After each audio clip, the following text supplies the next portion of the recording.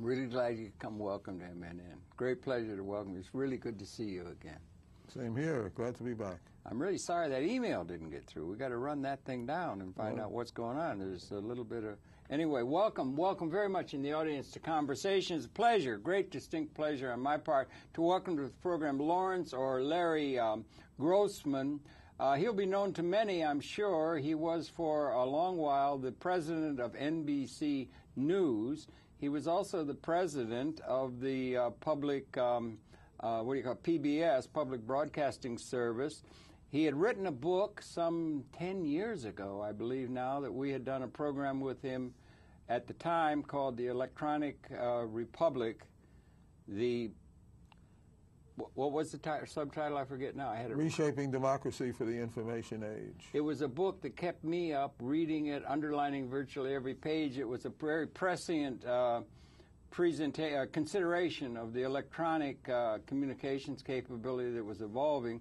And he's now co-founder, co-chair of a very promising and very important development along with Newton Minow, a co-chairing called the Digital Promise Project, which we're going to want to talk about in great detail. But first and foremost, welcome very much to Larry Grossman. Welcome very much to Conversations, and thanks for such a very well-led life that continues. Well, thanks a lot. It's good to be back. Yeah. Maybe every 15 years we can do this program. Well, 10, I think. Is it 10?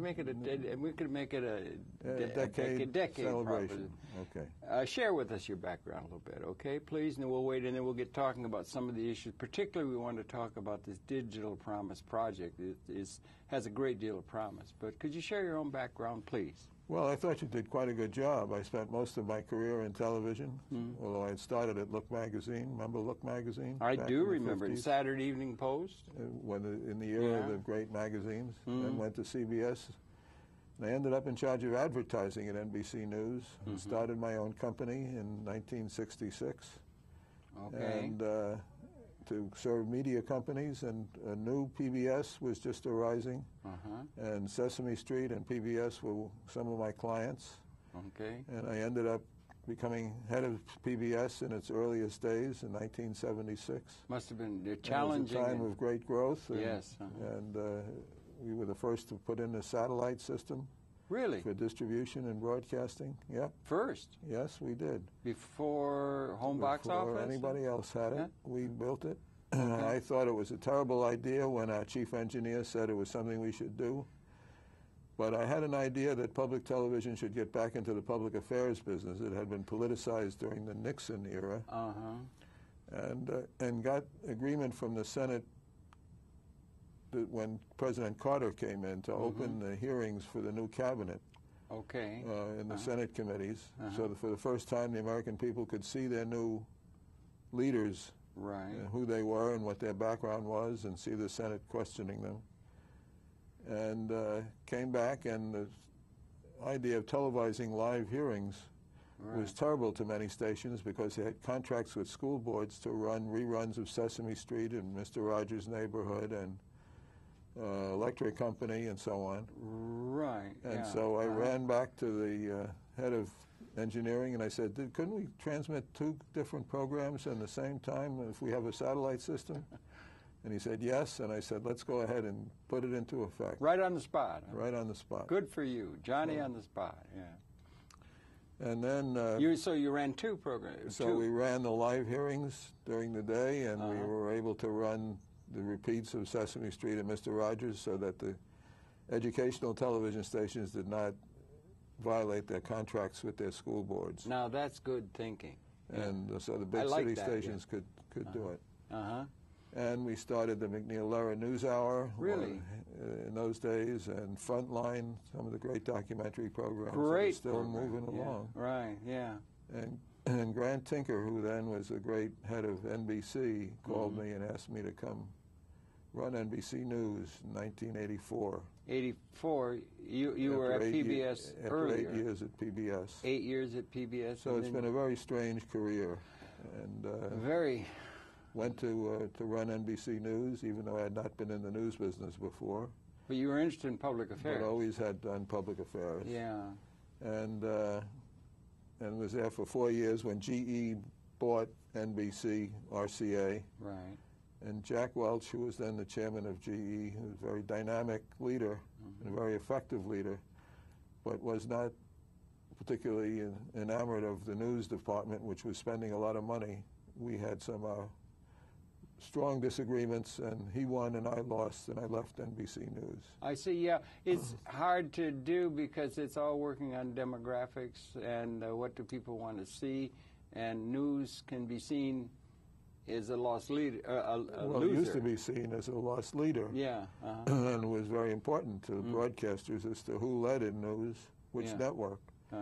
But after a while, that sort of wore off, and money, bottom line, was the be-all and end-all of television, as it was with the rest of the industry. We were chatting. We haven't gotten into it. You were born in New York, and that born in Brooklyn. Born in a Brooklyn-bred fellow. Okay, right. Very good. And you went to school? Or went to school at Columbia University. Journalism? Or? No, in public affairs, political affairs, English literature. Okay, it's a great opportunity. Yeah, right. Okay, that's just sort of a thing. But we were chatting before we began the camera going that you had a communication with Mr. Brian Lamb, who I had a communication with from a different perspective, as he was thinking of starting the C-SPAN. Maybe you could share that, or because I think it might be important in terms of the fact that they have a programming service now that the cable industry, which was emerging, is very, very proud of in a jewel in the crown kind of way. But well, the cable industry was absolutely right. It was a brilliant move by the cable industry to underwrite C-SPAN. Brian Lamb came up with this wonderful idea that the American people should see their legislators at work, the House of Representatives and then the Senate.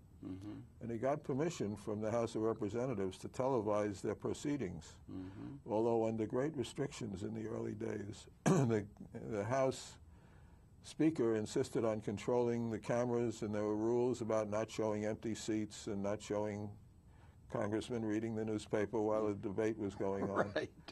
And Brian, who's a brilliant thinker and a very advanced statesman. Absolutely.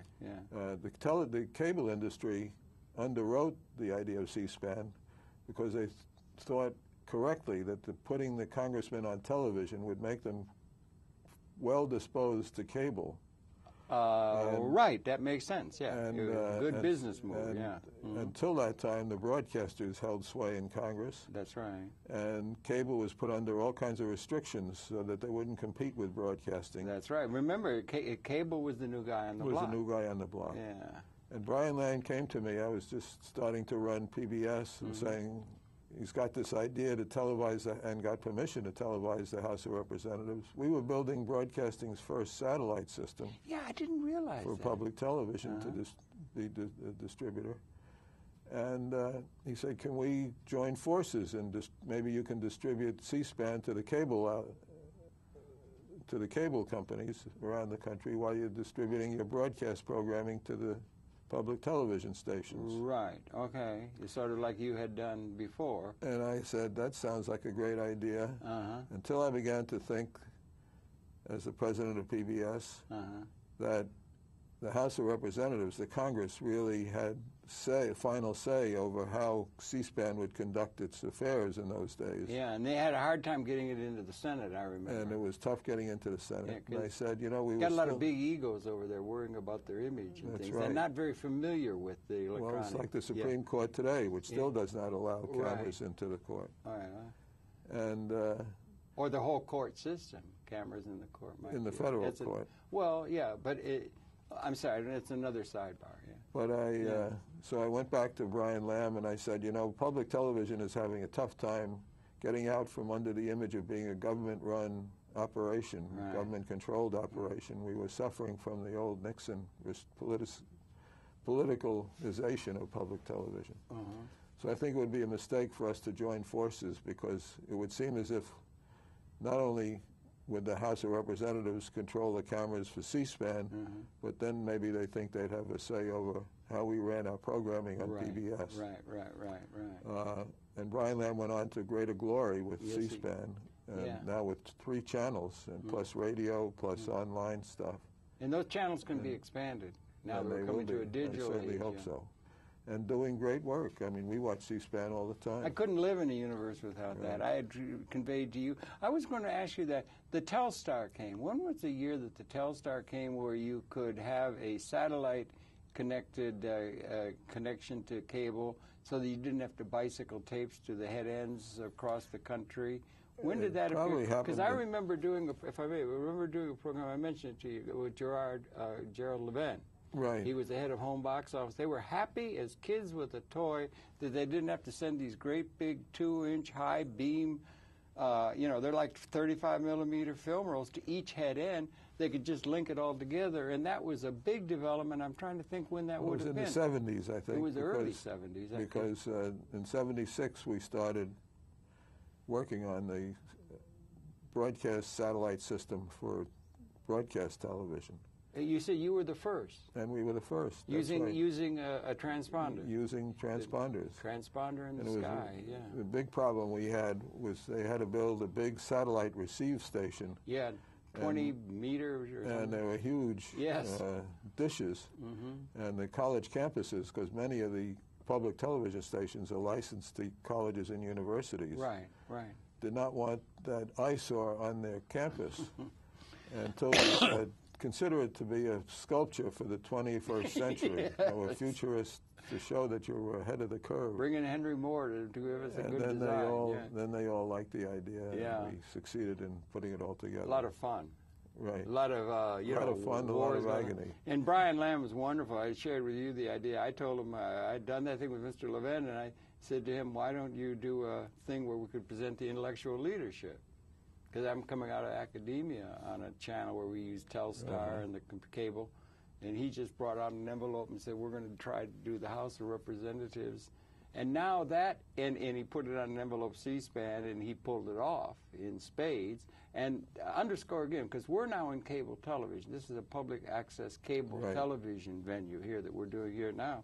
So we're in the cable industry, in a sense, but that is now, as far as that industry is concerned, it's in a lot of confrontation with history in that there's all these digital things going on. We want to get to that with your digital promise and everything like that. But they're in the relationship with the public access. But they are all that industry is thinks of C-SPAN, which they support, better than PBS. You were right, I think, in that. But it gave them also bragging rights, or they think of it as the jewel in the crown in terms of public service, apart from all the shopping channels and other things that they do have. But that's a really important sense of public service that they provide to the American economy. I think they may be able to start taking that attitude. Some of the visionary leaders of that industry might be able to take that attitude toward public access. Well, which we I had hope so. 3,000 of across the country, rather than treating it as the people as grudging thing. Take it as an item of pride, if only in public relations terms. I just want to get a plug in for the people who might be viewing who are in that realm, because public access is a very important part of a democratizing movement in terms of communications. So I got to plug in for public access. You did indeed. Yeah. You've been on the frontier in that, and now, of course, through the internet and iPods and all sorts of cell phone communications, people and YouTube and so on and so on. Hard to keep up, isn't it? It's hard to keep up, but there's much more access. And people can put their own stuff on television. And if I may say so, if there was any book around, and it's still highly recommended, the book you wrote, The Electronic Republic, is a really major source that everyone ought to repair to now in order to get a sense of what's going on. A lot of water's gone under the bridge from the beginning, and we were at a transition point 10 years ago when we did that program. Your book was prescient. And maybe we could talk to that a little bit, and then we want to get right through to this very important initiative you and Mr. Minow and a lot of other board of advisors of high repute and so forth have recommended. But maybe the book. Let's get to the book. And you were taking a wide systems view of communications at that time. Well, this was written just as the Internet was beginning to hear about it and learn about it. And it occurred to me that we were having profound changes, starting a new era of profound changes in our political system. You were right on that money. Where public opinion was being registered behind every decision that was being made. And as the public had a greater opportunity through television, those then beginning through the internet, to comment on what was going on and to be aware of what was going on, maybe too much of an opportunity, many people think today, because of the intensity of sudden information flowing and often wrong information. Getting information overload in many cases. That's correct. That it was changing the nature of our democracy, which had been, you know, we were started under the Constitution as a republic, where there would be representatives who would make the key decisions after they were voted in. Because in the old days, nobody ever saw his or her representative or the leadership until except at election time. And now, on a daily basis, you could test the wind and find out what the temperature of the public is.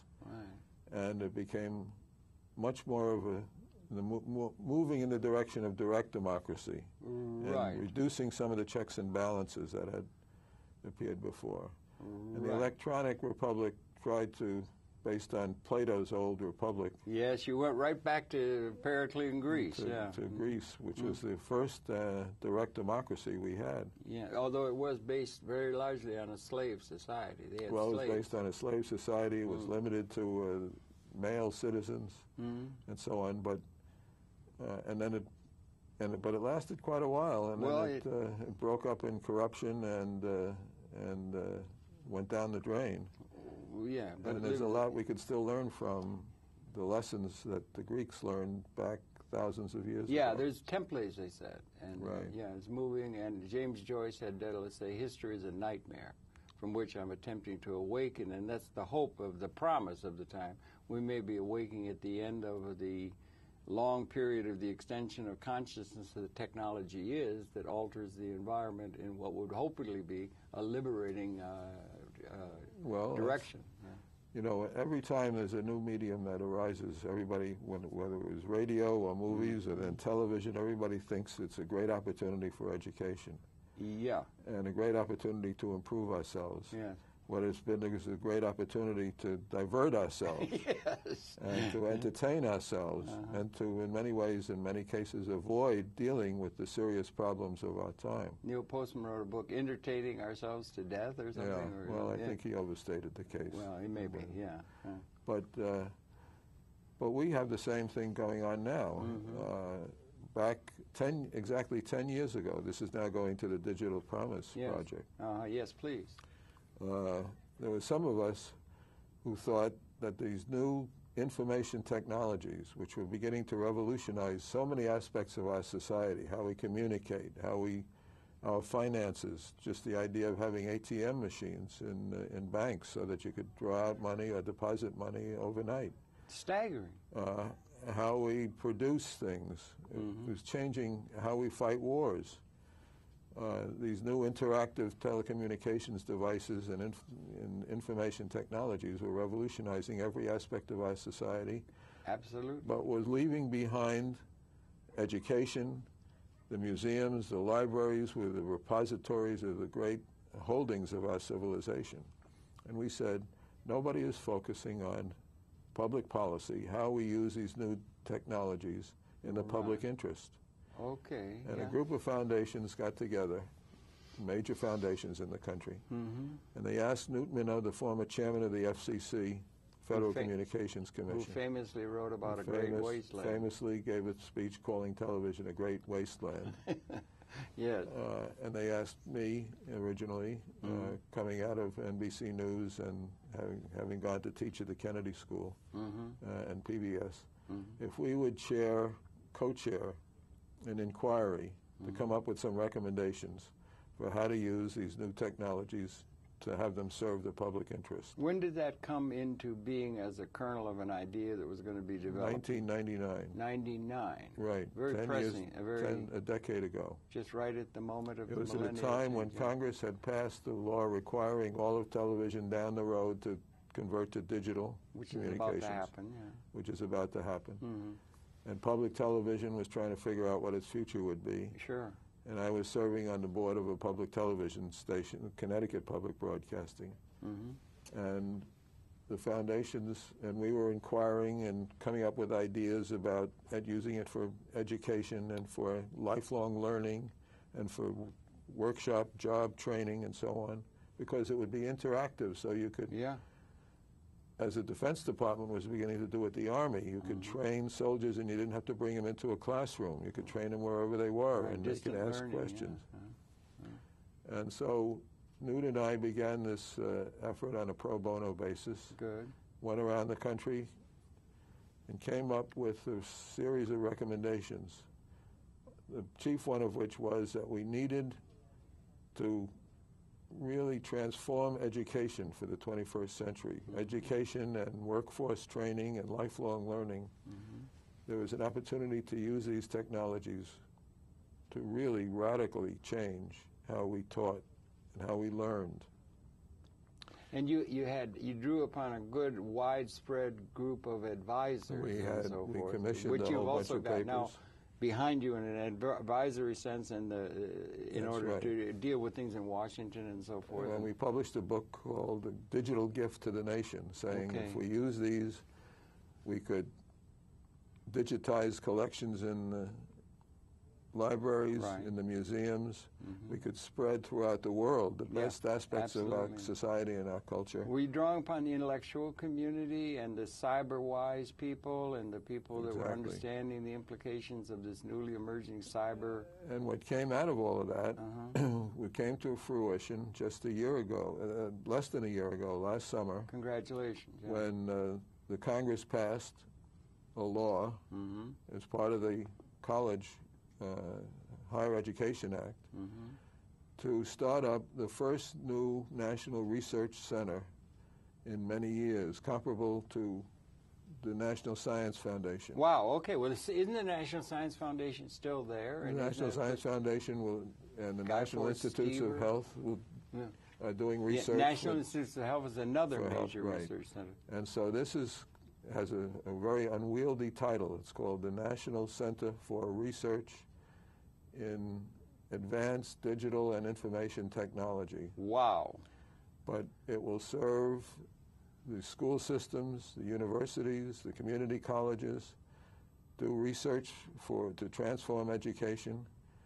It will serve the museums and the libraries, all the public interest forces in this country, to bring them into the 21st century and the digital era. Huge challenge. And so the new Research Center for Education has been passed by the Congress, signed by the President, and we are now awaiting its first appropriation. Okay. And when that starts up, it will be in the form of a nonprofit, independent, nonprofit corporation that will take private donations as well as public appropriations from the Congress. Okay. The first board will be appointed by the Secretary of Education. And Who is our Secretary of Education? The new Secretary of Education is Mr. Dunlop from Chicago. I want to get in touch with him. And, well, he knows about this. We should do a program with him, maybe. Well. Go ahead. Yeah. And so there's great promise ahead. Indeed.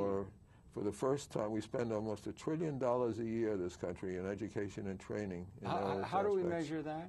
How is that measured? And who supplies the data on that? Or where does the data come from? Well, it comes from the Department of Education. From the department, yeah. And we spend practically no money on research, so we're still teaching and learning the same way we did centuries ago. Where do we go for that? We go to MIT Media Lab. We could go to our scholars. We could go. Well, I noticed that, if I'm not mistaken, you've got a board of advisors that's very impressive, including Mr. Schmidt, who is at Google, which isn't a small matter. No, but and they've signed on to and the others. There's a lot of other. It's a very prestigious board of advisors that you have as part leadership of this group, both from the private sector, who recognize the need for a highly qualified, highly competitive workforce in the United States. So we've got to do something about our education system. The president has given a speech in which he focused on the need to reform public education. This is President Obama. President Obama. Did Mr. Bush take a lead in that, or what was his position? Or is there a big change now that we've had a change of administration? I think there's a very big change. Okay. And now President Bush did the No Child Left Behind, but underfinanced Didn't fund it. It doesn't do any good unless you can get the appropriation, really. Yeah. So we are looking for an appropriation, and it's really modeled under the National Science Foundation, which has done the great research to expand our science capacity. And it's time that we had the same capacity for education, for job training, for workforce training, for lifelong learning, for this new knowledge century that is developing. Absolutely. I can remember this. Used to have a man, Guy Ford Stever, was the head of the National Science Foundation. Did great work, and it did a lot. We used to have also, didn't we have, you would be familiar, it was a thing way back when, the Office of Telecommunications Policy within the system. Is that still there? Is it still functioning? Is it relevant to what you're doing in terms of gaining information? And do we go to academia for understanding?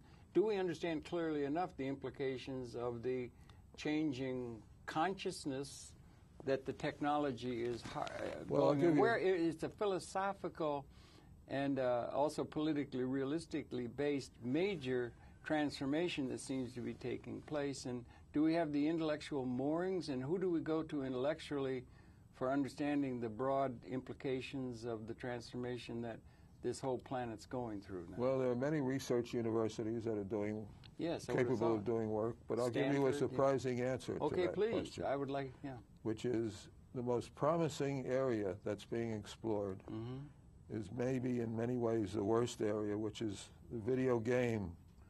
Yeah, they go like crazy. I mean, there's a huge amount of attention. Kids today are totally capable of using all of this electronic interactive And they do. It's a magic. huge industry, isn't it? But it's all done for entertainment and diversion. Right. We have done, with the Federation of American Scientists, some prototypes to demonstrate to Congress and to the education world what can be done for learning. And I'll give you one or two examples. Please. There's a new game out that the Federation of American Scientists has developed called Immune Attack. Immune Attack. Immune Attack. Immune Attack is based on video game theory. And what it does is you become embedded with an agent that's attacking the human body, a virus or a bacterium, an infectious disease. And I become embedded with the white corpuscles that are organizing to combat it. And sometimes you'll win and sometimes I'll win. But in the course of getting involved in this game, you see how the blood flows, how the white corpuscles organize to fight off the disease, how the cells divide, how the heart beats and sends the blood around. Wonderful. I love it. And as somebody who was not a very good student in science, if I had that when I was studying biology, you're going to learn like crazy. I might even have been interested in going into science. Yeah, right. That's wonderful, because they keep the dialectic of a wartime kind of thing where you got a dialectic of a good guy, bad guy as a thing that is intrinsic to so much of the conflict in the world and so forth. But then they do it in a way where they can get biological education in the process, and they're very adept at that. And they know how to do that. Right, they play those games. I have no. Do you have any personal playing of those games? I'm not even. I know it's huge. I've never played a video game. Well, we played this particular game. Immune Attack. Yeah, Immune Attack. I'll look for it. Yeah. Look for it at the Federation of American Science, and you can see it on some samples of it on our website, digitalpromise.org. Okay, digitalpromise.org. Okay. And another website which you can get the game is the Federation of American Scientists website, FAS.org. Okay. FAS.org. And they deal with these video games as part of the overall There's another prototype that we developed with their help called Discovering Babylon.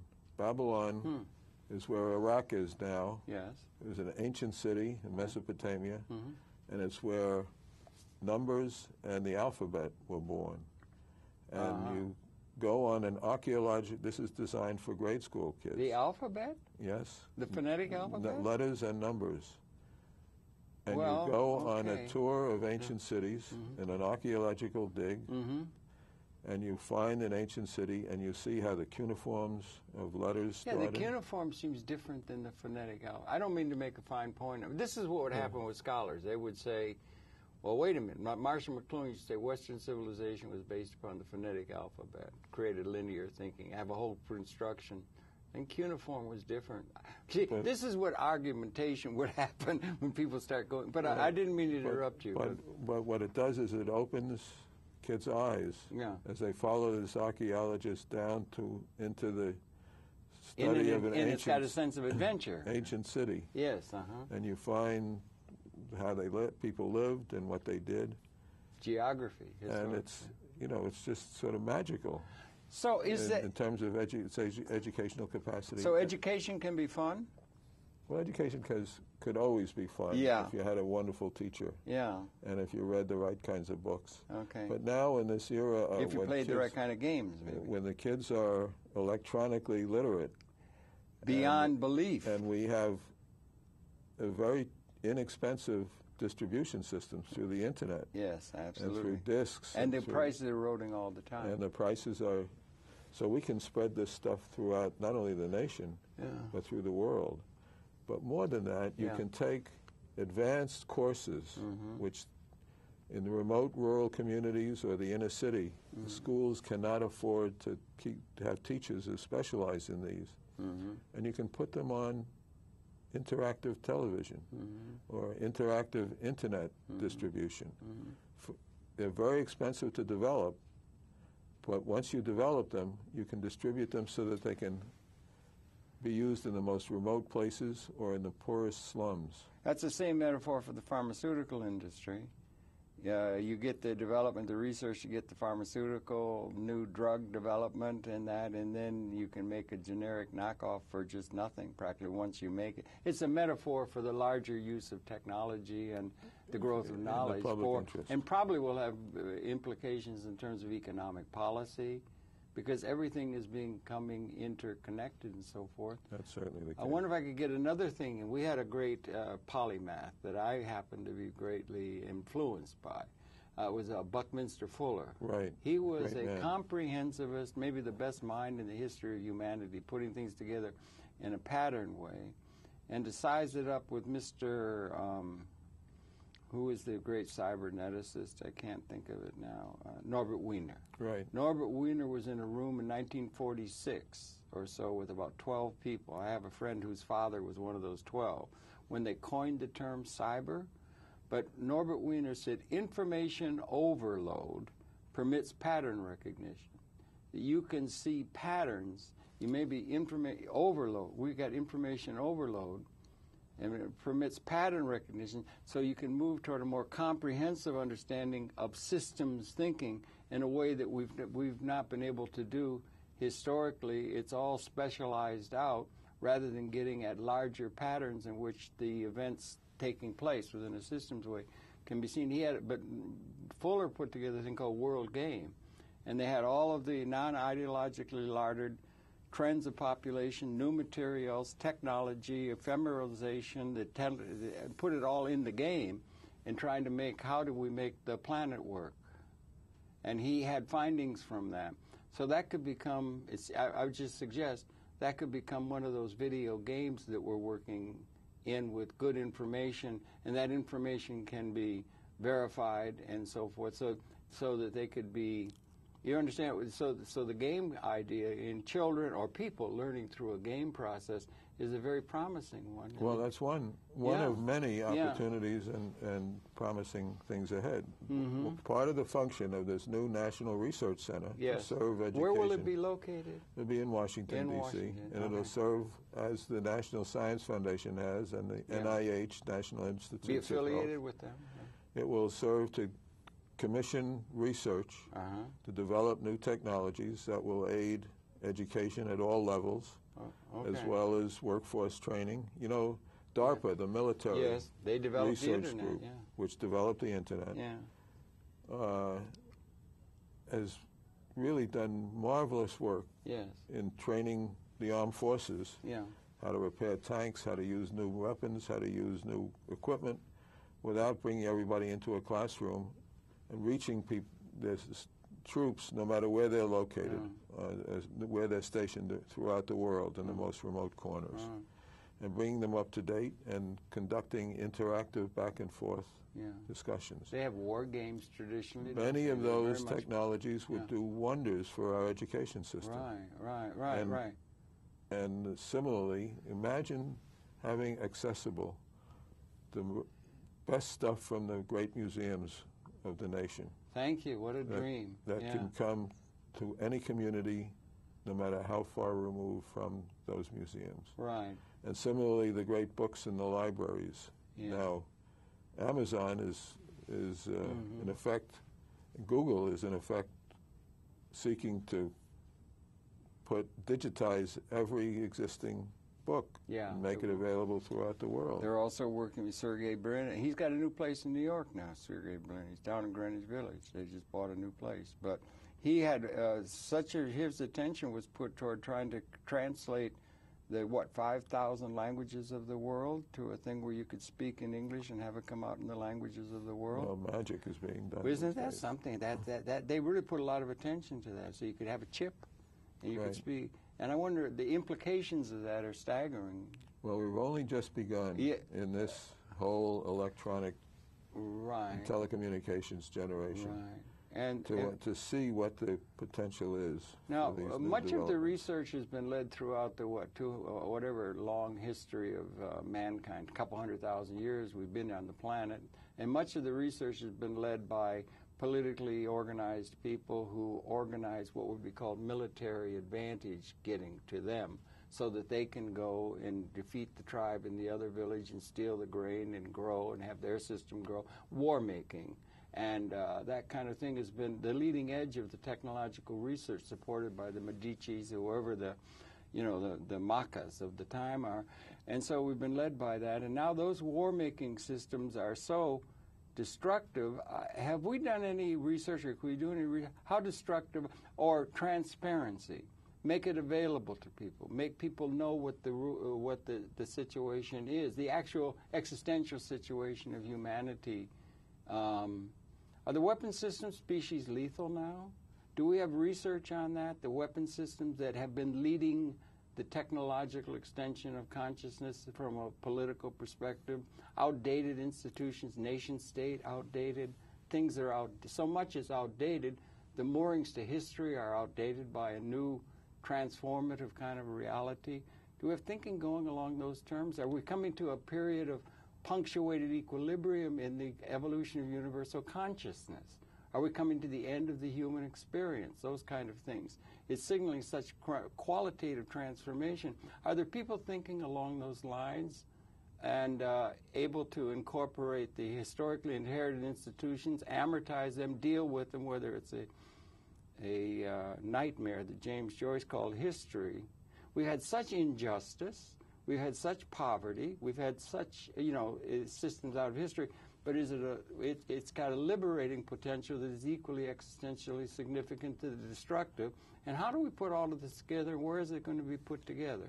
Well, in terms of getting the blueprint for where and what's going on in this universe. You're asking cosmic questions as somebody who is not equipped to answer cosmic questions, but I think we have an opportunity in a very practical sense to take advantage, and we have a great history, by the way, of that, for all of the evil and all of the destruction that these technologies have produced. They've also produced unparalleled democratic wealth. They've also produced the internet. They've also produced great medications. Penicillin was developed during the war. I wouldn't want to live in a world without anesthetic. Would you have your leg cut off when you're fighting on a bullet? Right. No, thank you. And of course, in recent years, out of television and these things that occupy so much of our time, to distract us, to entertain us, to divert us, how do we use them to improve our knowledge, to expand our horizons, to become aware of the culture and our civilization that we have, and to educate ourselves. And how do our inherited institutions, How do we liaison with inherited institutions that were formulated and rooted in a historical development? We will repair to the Constitution of the United States and this kind of thing. And we got all these institutions that are being qualitatively transformed. It's a problem with technology. You have an old technology that has to be amortized, or you've got patterns coming out of history that we want to be moorings to what we're doing, but we want to be able to subsume that within a new order, and that's been done dialectically by cutting off the heads of the leaders who were leading that outdated process historically. Where is the vision thing going to be coming from if it's calling for that? That's what I'm saying. I mean, it's all subject to the limitations of the human intellect and emotions. Yeah. But my way of thinking is to take very small steps that become very big leaps. You know, one great step for mankind. Here we have an opportunity to set up a new research center that can transform education, that can transform training, job training, so that people who change their jobs now with increasing frequency have to learn new things. That can as we have an older growing population in the knowledge age, that could keep them lively and informed and educate and being educated all through their lives, as opposed to stopping education at grade school and then at high school and then even at college or graduate school level. The opportunity to keep continuing education and taking advantage of our great existing institutions, our universities, our libraries, our museums, our schools, to broaden their reach.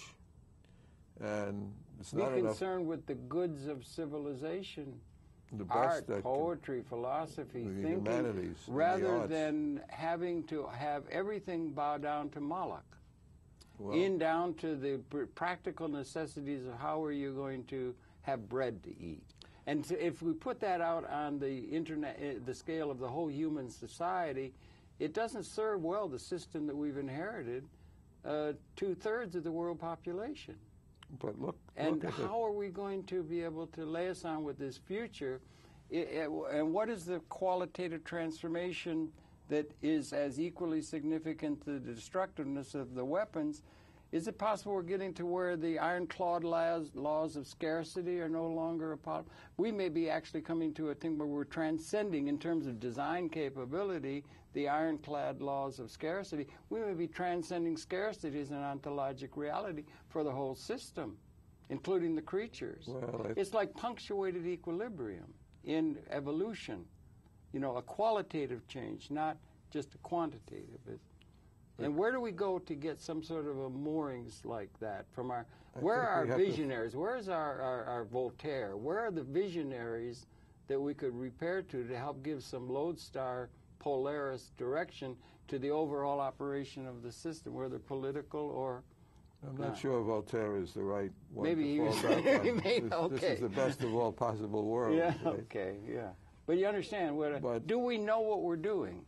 Well, we got this economic thing that's happened. It could go into a gigantic depression. It could happen very well on the faces of it. If we cling to the old ways and don't have vision, where's the vision? Where are our visionary leaders that we can repair? Let's look at the history, which you've been so negative about, however.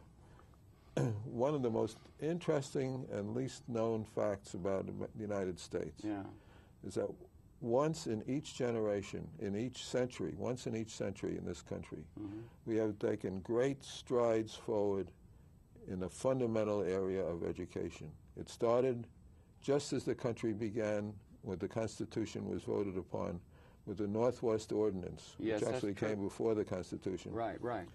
That said every state should set aside a certain amount of public land so that the money from that public land could be used to educate its then boys. Right. But public education was founded in the United States. That's true. Horace Mann came along then. Well, this was way before Horace Mann. Okay, I understand. Yeah, right, you are. Yeah. In the 19th century, in the middle of the Civil War, in the most desperate time this country ever had, that's right. Congress passed and Abraham Lincoln signed the Land Grant Colleges Act. That's right. And the Homestead Acts, too. Well, the Homestead Acts were earlier.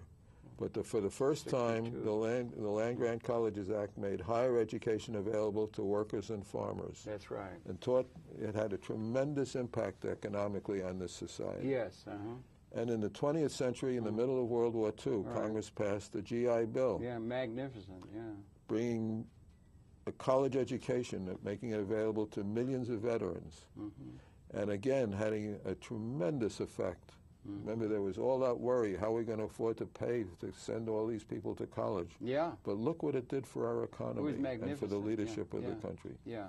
And now in the 21st century, for the knowledge age, the digital age, we have an opportunity to make the same leap forward by starting this new center that will transform education, taking advantage of these digital information technologies, the advanced information and digital technologies that have already revolutionized so many aspects of our society.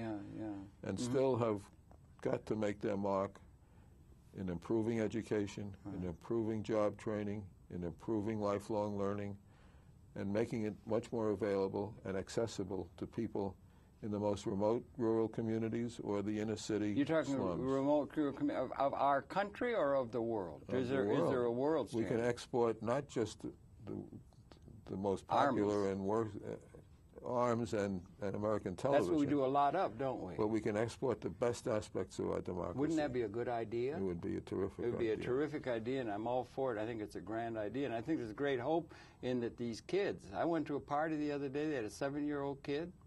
He was playing the computer like Vladimir Horowitz plays the piano. Well, we've all had experience with our grandchildren. It's very encouraging. Much more advanced than all of this. Yeah, they're learning it like by osmosis, which is very encouraging, don't you think? I mean, they weren't taught.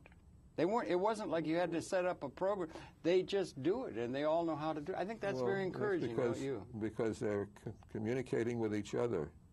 And it's become a very important aspect of every kid's life. Yeah, and they all know that the Zorch connects to the Zilch, and how do you do it, and how you save it. So we have got to make available not just auto chases and shoot-'em-ups. Yeah, but that's good to, that thing you told me, what would you call that, immunology or that game? Immunitech. Immunitech. That's great because you got all this education about the human body, but you're doing it in a game where you're even maintaining the dialectic and everything if you have to and everything. But at least it gets them going and they would play it and they would be learning. So the possibility. Learning can be fun. A lot of learning has been thrown because it's a way, learning can be a way in which what you're mostly doing is teaching them to bow down to authority.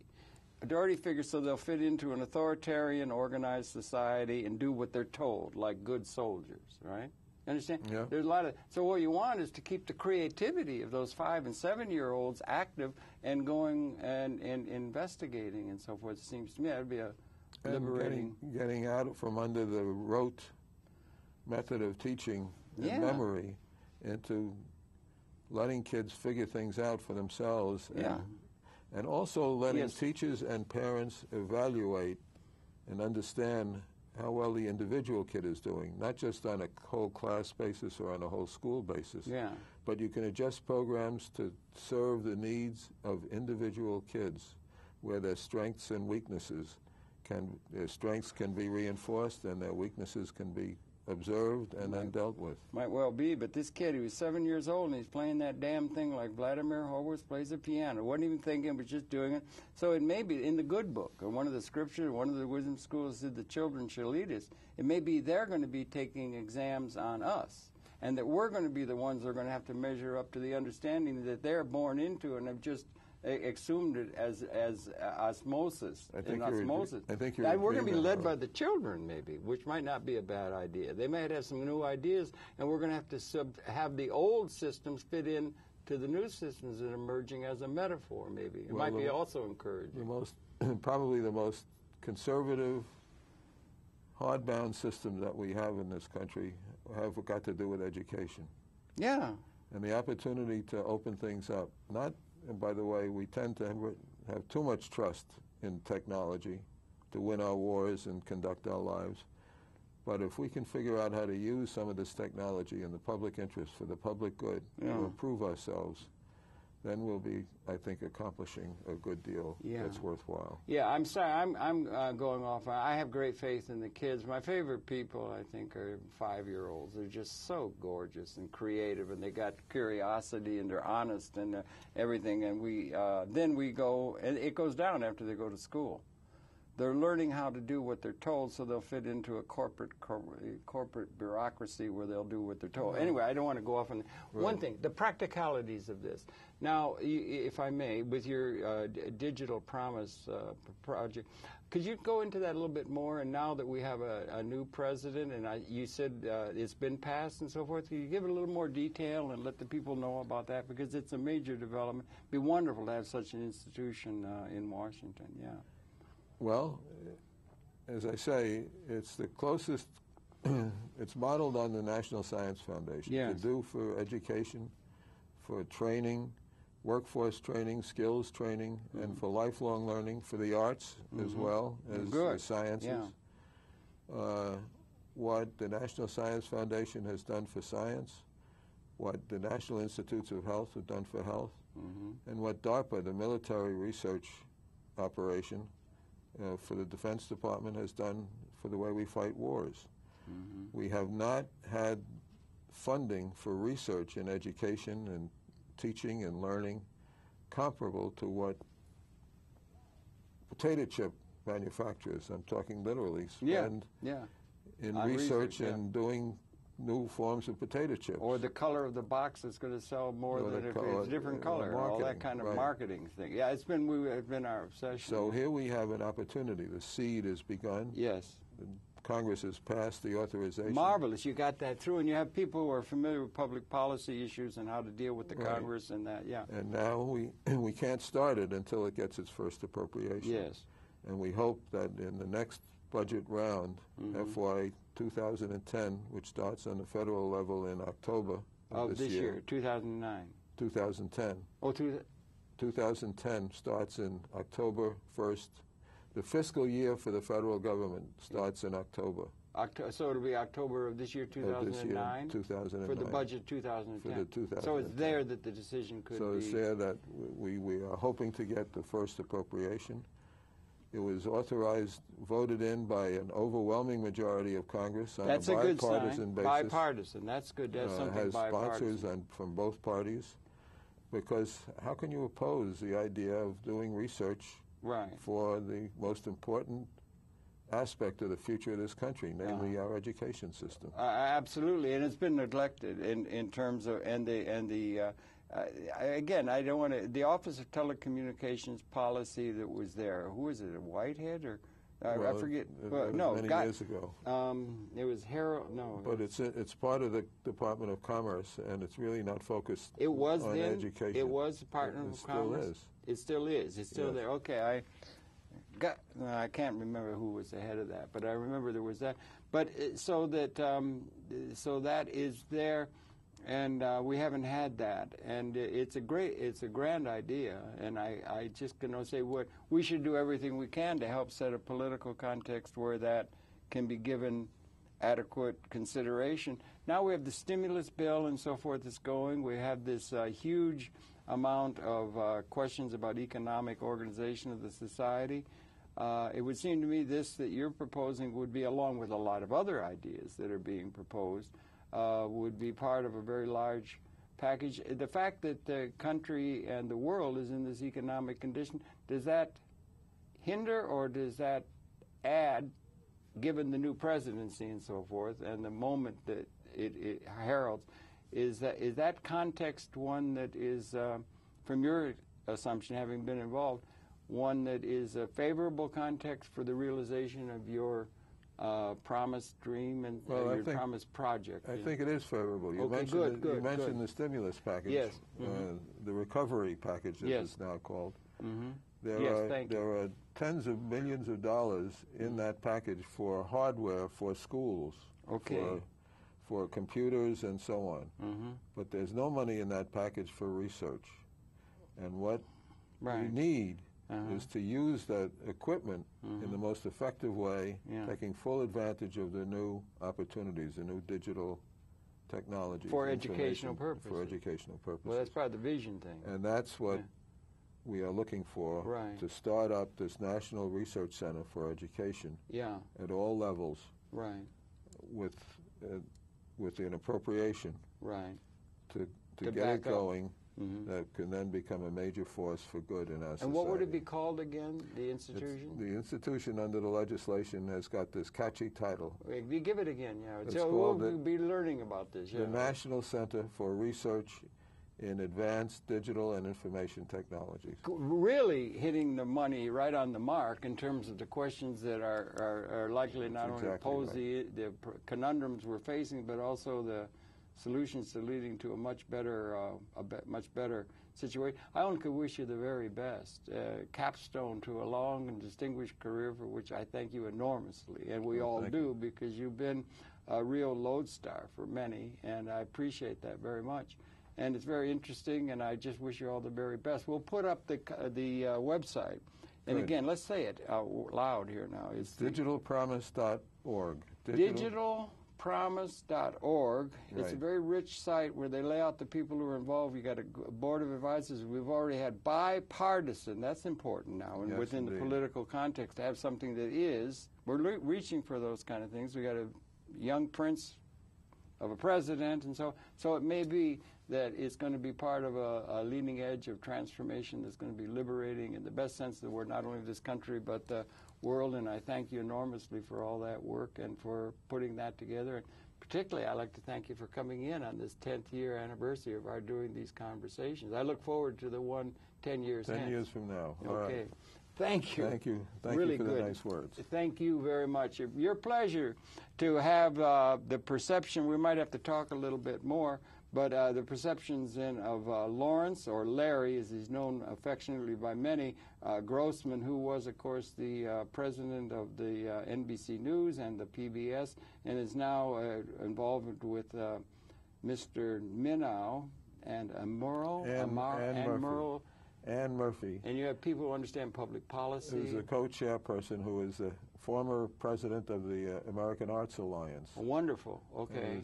Who's in Washington and is doing a brilliant job on our behalf. And you have a wonderful board of advisors, and they've put it together in a way with the system in place, thinking it through, not only with visionary idealism and visionary perception, but also with the practical means by which it can be actually realized in reality. And that's very important work that you're doing. It's been endorsed by every major national education organization, by the CEOs of our high-tech companies, including Mr. Schmidt, who recognize the need for a highly qualified, well-educated workforce and are concerned about that for the future. And the Council of Mayors, who recognize the need to do something strong to reform our education system. Right. Well, the educational system to the citizens, yes, a major challenge. I mean, that's a major challenge. And a very good new Secretary of Education, I think. Okay, his name is again? Duncan. Duncan. I think that's his name. Scottish? I don't know. Oh, okay. Well, anyway, we'd like to be in touch with him and wish him all the best.